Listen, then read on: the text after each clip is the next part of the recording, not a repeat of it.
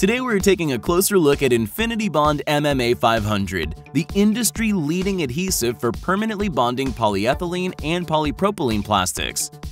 MMA 500 was formulated specifically for PP and PE bonding and offers strong, permanent bonds to these troublesome plastics. Like most methacrylate MMA adhesives, little to no surface prep is required before application.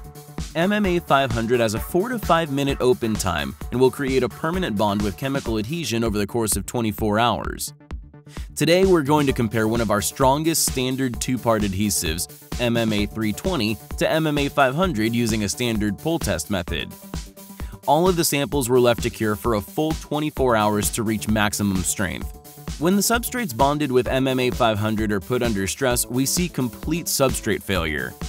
That means that the substrate fails while the structural bond stays intact. MMA 500 is a truly impressive structural adhesive. MMA 320 is one of our strongest structural adhesives.